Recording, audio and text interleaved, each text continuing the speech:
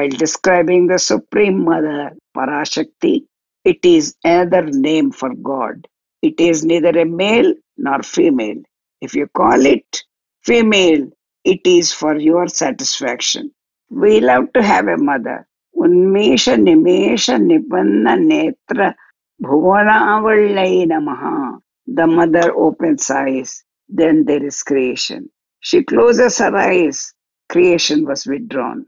Unmesha Nimesha Nipanna Netra Lalita Sahasranlodi ee Mata. Somebody asked me, want a direct example that can convince me? A description rather than an example, he would say that I am false. Suppose I have been sleeping or you have been sleeping. You have a dream.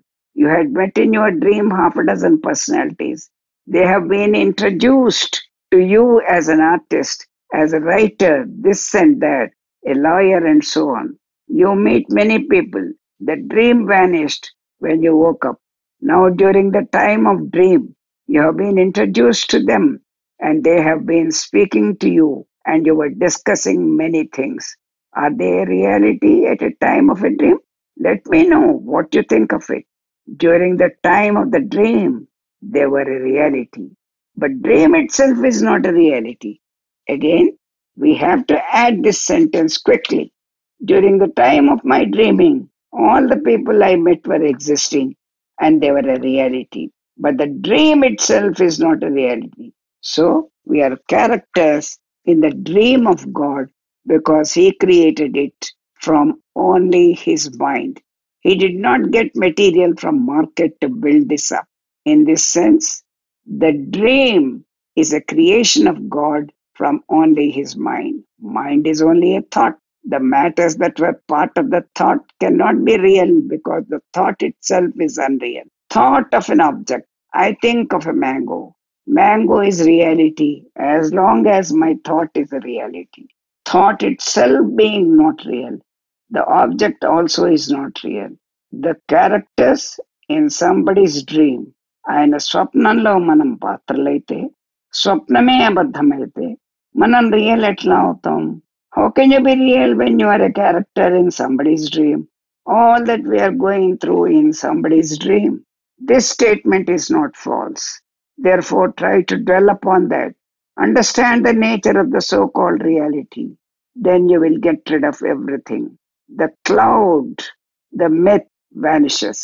You will see pure, real, that is Nirguna, the unqualified Brahman, in which you are one with God and you are the God. The essence of God is Brahman. The form and nature of God is pervasive. Existing in the myth, it pervades the whole universe. There is God in many functional forms. So all gods is God. All souls also is God. Nature is His creation. Creation means it is not an absolute truth, a projection of His thought. There is nothing else but God. There is no God but Brahman again. It is very interesting projection. This way moksha is already obtained.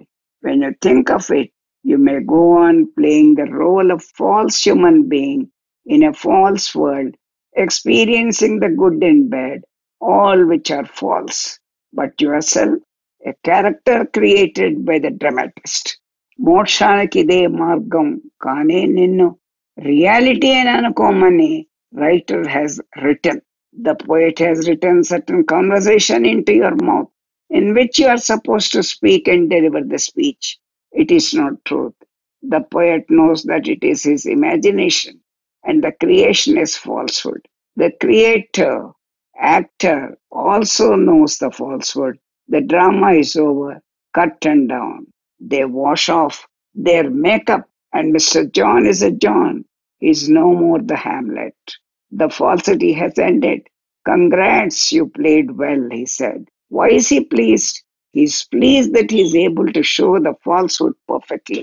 చిట్ట చివరికి ప్రాణం పోయేటప్పుడు తన ఆత్మవస్తువే దేవతారూపంగా కనిపించిందని ఆ క్షణం తెలుస్తుంది. ముందు తెలియదు. త్యాగరాజు లాంటి వాడు కూడా నీకు 7 రోజుల్లో మోక్షం ఇస్తాను అన్నాడు. రాముడు కనబడ్డాడంటాడా? ఎవడా రాముడు? తన జీవాత్మ.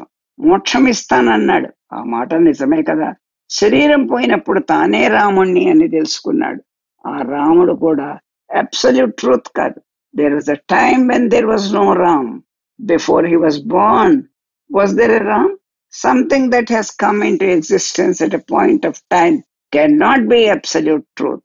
So what is that Rama? Rama is nothing but the Brahman appearing as Rama on the earth for a while and then remembered by the devotees for the future. They worship Rama, they think of Rama and love him. They become Ram, and that is becoming means assuming. Anything that becomes Ram ceases to be Rama. At the time of departure, Tyagaraja realized that he was Rama and Rama was Brahman. So he was to stay put in this creation till creation itself is withdrawn and they are absorbed into Brahman. This kind of explanation of creation and God's role is unique in Vedic culture. Not that everyone has understood this simply because he can chant Vedas. It is not so. It's a different matter. So moksha is possible because you are God. If you are not God, moksha is not possible. Is it because of your conditioning that we are not God? We are unable to stay put on that? Somebody asked this question. Master replies, actually, your conditioning is not that you are not God, but I am a man. The other side is the conditioning. I am not God. అని కూడా అనుకోవడలేదు ఎవరు. I am a man అనుకుంటున్నారు. Another question. Please tell us some technique whereby we can retain on the fact that we are God's master. This is known as expatiating. That is dwelling on the thought. రోజు వివేకంతో ఓ పావు గంట ఈ మాటల గురించి జ్ఞాపకం తెచ్చుకుంటే ఒకరోజు అదే అయిపోతుంది. Self revolution is realisation. So you have to keep reminding your self. Another question. అయితే మేము మ్యాన్ అని ఎలా అనుకుంటున్నామో అలా మేము గాడ్ అని అనుకోగా అదే సిద్ధిస్తుంది అంతేనా? Master says, then you will be a different person to the world. The others will say, what happened to you? I will take you to the doctor. Who is a real Guru? Guru is not a human being. Guru is not a man. Guru is an entity. It is a principle. There is only one Guru, that is God, in whomsoever he is reflecting totally. He sits in somebody's consciousness, then he becomes true Guru. God should simply sit and be the consciousness, inner consciousness of that human being. Then he is a Guru. His body consciousness, his human nature, his human form, or a falsity to himself. It may be a truth to you, then he is a Guru. As long as the Guru thinks that he is a human being, he is not a reality. వాడే human being అనుకుంటే నీకెలా గురువు అవుతాడు?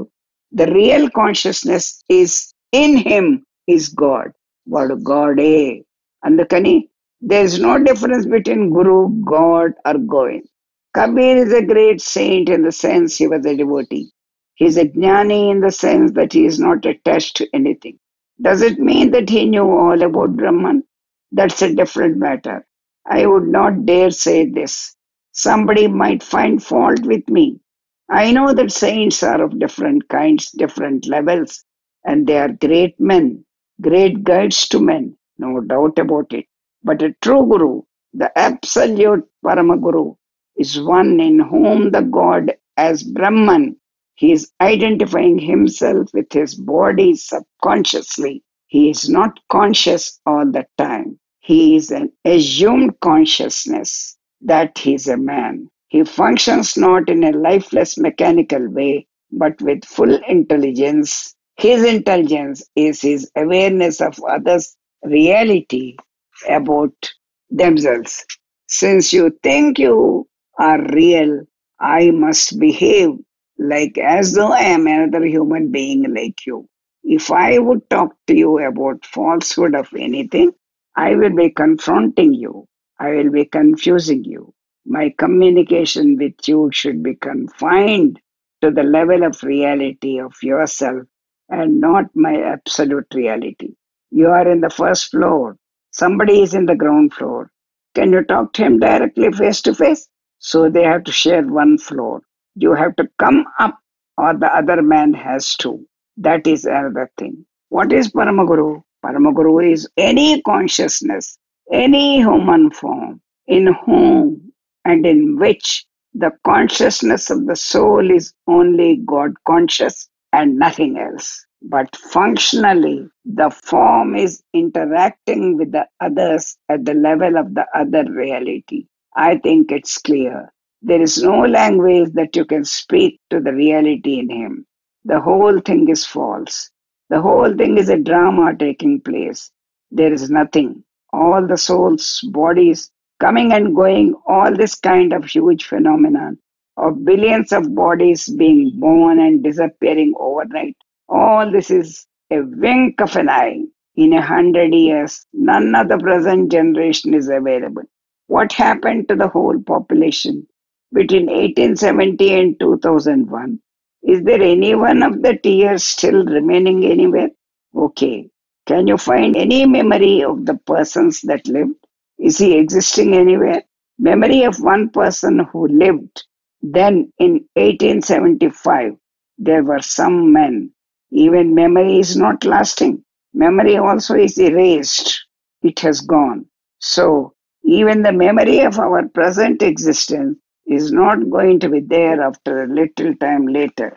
To the Guru, the whole thing is a wink of an eye because he is time conscious, time not related to events in a limited frame of human life, but time totally not related to anything that is phenomenon in this world. In time, entire phenomenon is taking place. That supreme time consciousness is the consciousness of Paramaguru. That is the reality. Nothing else is real. Your coming is not real. Therefore, your going is not real. So you can't be reality to the Guru, which is why if I can perceive you as a false entity in the present form in me, I am competent to tell you that you will realize yourself because I have realized that you are false. I know what is real in you. The whole thing in you is unreal, and the dot inside is reality. Even I am able to perceive in you. Separate the unreality from that reality in you. I am definitely competent to say you will also realize the same thing one day. What we have to do for that? No, I do nothing. Doing something again. What does it? The man. No, the God. God does not do anything. Whatever the man can do is of no consequences, of no avail. So, my realization about your soul being God, as separate from the falsehood of yourself being a human being, is your boon. My realization of your soul being God is your boon. It is not as though I am trying to make you realize. And all that I speak the truth, I speak the relative truth, not untruth. Everything is before you. You can discriminate. So the drama goes. Curtain is down every time. Try to understand then who is a guru. That absolute truth possessing this consciousness totally, leaving no part of it independent. Absolutely total consciousness is possessed by him. In that sense, Guru is not different from God. In that sense, God is therefore the only Guru. There cannot be so many Gurus. Every time the same God is sitting in him, it means someone else, somebody else, some other time. The same God sat in him. Therefore, he was not the Guru. God was the Guru in him. God, Guru, and Self are one and the same. That God is again. You have to realize that you are that. In that sense, when I say God, the only Guru, and Guru is God, and his presence anywhere makes the individual look like that. That is called a Guru. Guru ante ఏమిటి? God కదా? గాడే. He is God. ఎక్కడ? ఎలాంటిది? ఈశ్వరుడు వాడు లోపల వాడి భావనలో ఉండేటువంటి ఈశ్వరుడితో తాదాత్మ్యత ఏదైతే ఉన్నదో his identification with God totally in him is that is my Guru. His individual body consciousness cannot be true to me. I too have it in plenty. His body consciousness, identifying himself with another body, complaining about stomachache and suffering, and telling that he is really suffering. Can that be Guru? There is nothing like that. Whole thing is false to him, therefore false to you. The only reality is he is experiencing the God. That experience in that body, which is called the presence of God, that is your Guru. There is only one Guru manifesting several times in every century before every seeker appearing yet in another human form. ఒకడే ఈశ్వరుడు, ఒకడే గురువు. ఇంతమంది ఎక్కడున్నారు? ఈ విధంగా ఆలోచన చేస్తే you won't have to travel a long distance somewhere. What happened to the memory of the people that lived 150 years ago? If that was all true, how can even the traces of the memory disappear? That was not true. The falsity of the phenomenal world around you and your being a part of that falsity must be constantly getting reminded in you. Then the sorrows, problems vanish. Nothing really matters. Your daughter is getting 10% less in mathematics, and that has become a serious problem to you. How and why? You have forgotten the falsity. The truth of falsity is forgotten. Well, the Guru has wakeful state, sleep state, dream state as a human being.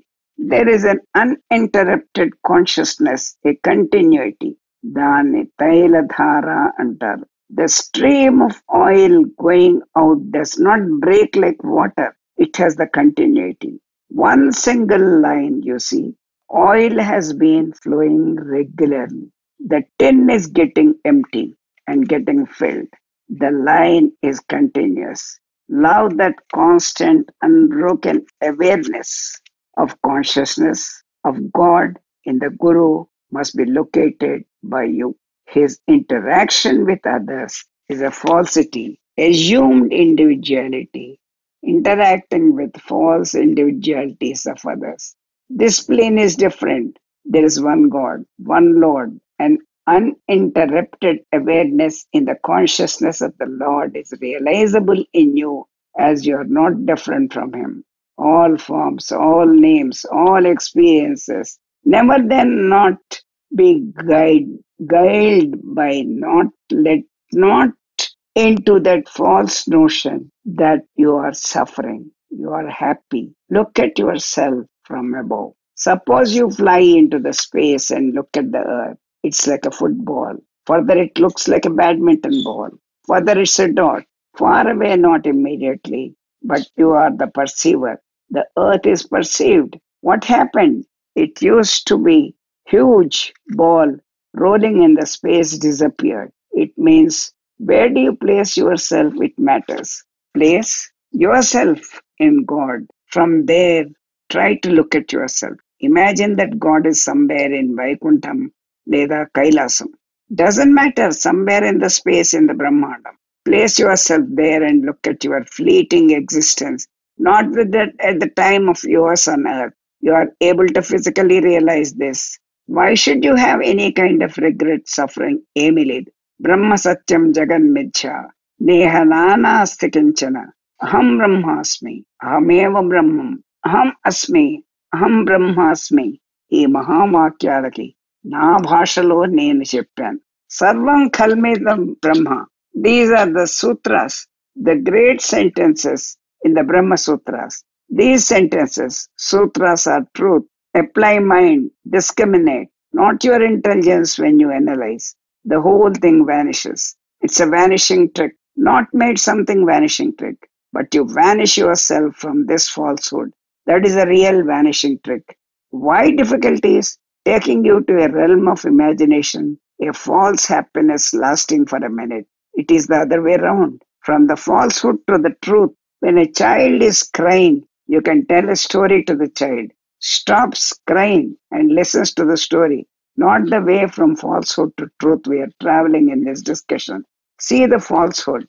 We don't have others' arguments to convince that something is false. You can provide the argument with your intelligence, language to others. That capability is inherent in all of you. Every one of you can be Guru unto yourself, unto any other. In this sense, saints are all right. Jesus was a saint. Somebody else was a saint. Many saints in India. Absolute truth is different. As a human being a perfect human being, living and giving only love, not hatred. You may call them saints, no doubt. That is the stage of a perfection of human being. There the realization of God starts. They are not to be mistaken as that. Tyagaraja, Kabir, Vilantha examples. They are great teachers to common man, but they have not yet landed into absolute reality.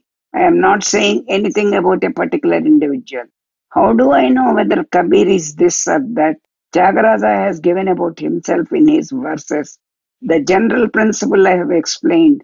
Forms of God is an intermediary stage for the human being between human level, the God and the absolute truth. Many sages realize that many saw Vishnu before them. Dhruva was insulted by his stepmother. Father did not show any sympathy when the stepmother insulted. He went to his mother and said, I feel forlorn, I am insulted. I don't want to stay here. Mother said, right, go to God. There is only one father, one mother. They did not believe in a false father, false mother, and false insult. Life is like this. Go to a single father, where even gods worshipped him. 3 years old child started walking. He was a child of destiny after all. Sage Narada appeared to him. He said, Om Namo Narayanaya. This is the name of Vishnu and chant. Wait for his darshan. Waiting for his darshan. That was tapas. When you are very, very keen waiting for someone, you don't have other thought. Exclusive thought of Vishnu is called tapas. So, till that stage he stayed, but he has closed his eyes. He was not able to see Vishnu physically before him because he was told that Vishnu is different from him.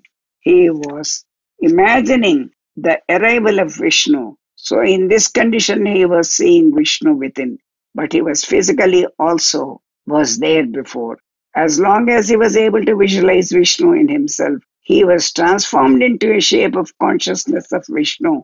Within him was Vishnu consciousness. The soul was Vishnu, but Vishnu was also found standing before him. Vishnu withdrew in the inner experience so that he would open the eye. Immediately, Vishnu appeared from his heart. Dhruva opened his eyes, and there he was.